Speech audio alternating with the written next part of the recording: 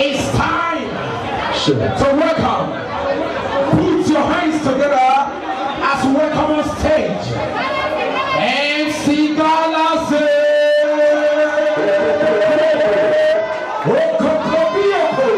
Second.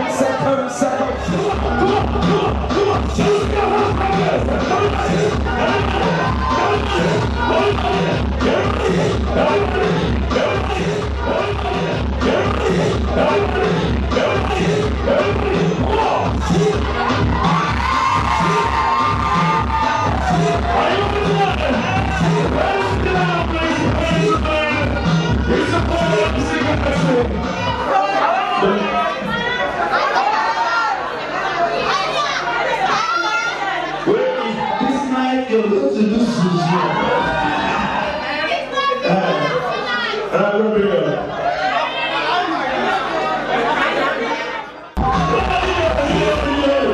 I want them to sing the song. 1, 2, go.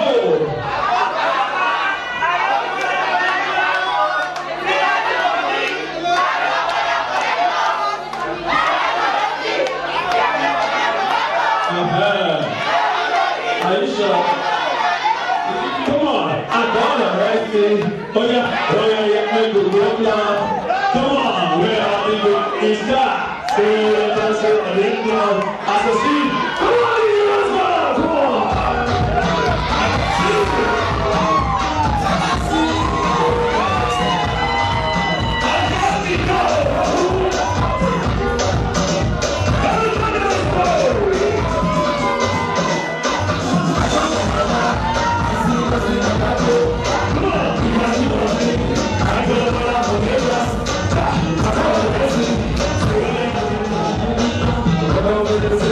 Come on.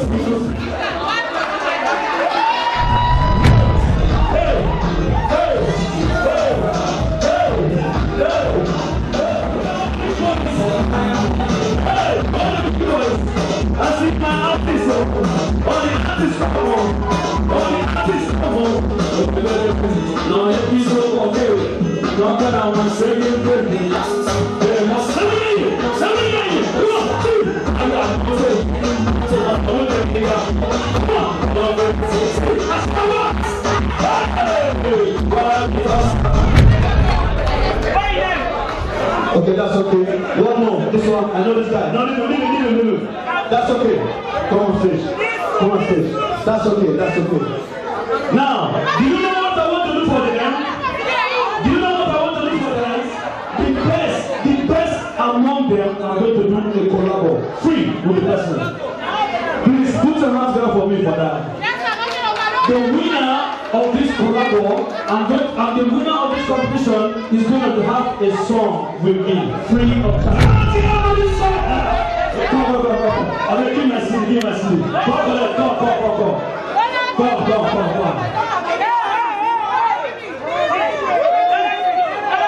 After the winner, I'm going to share for all of you.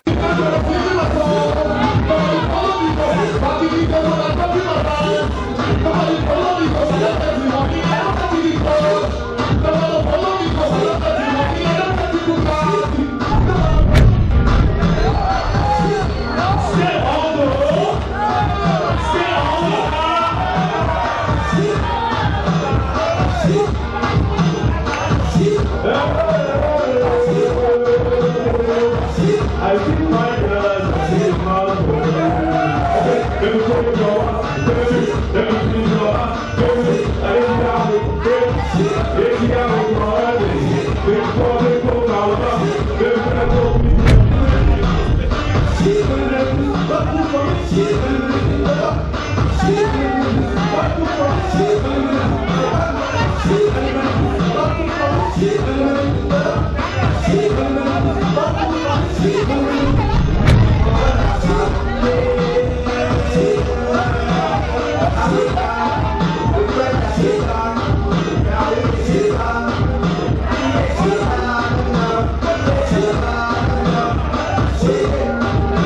I want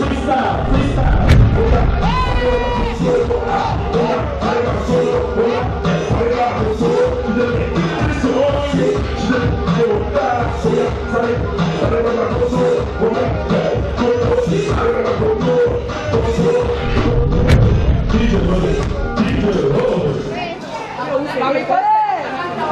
are called now.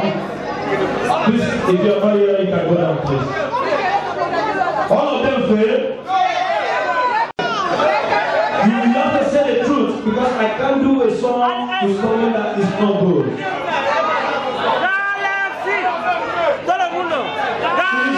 Is it true? Is it good enough to do a song with me? Thank you, thank you, thank you.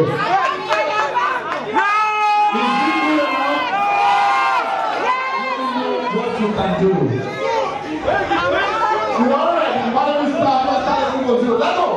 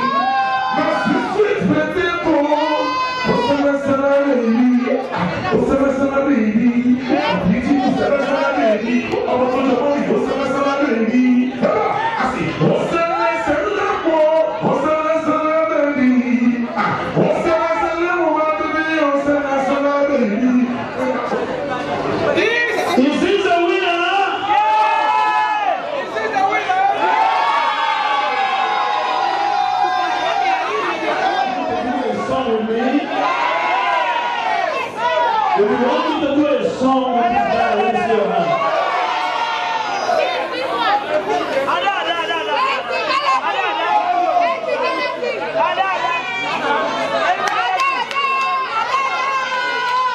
So if you want me to do a song with him, send it to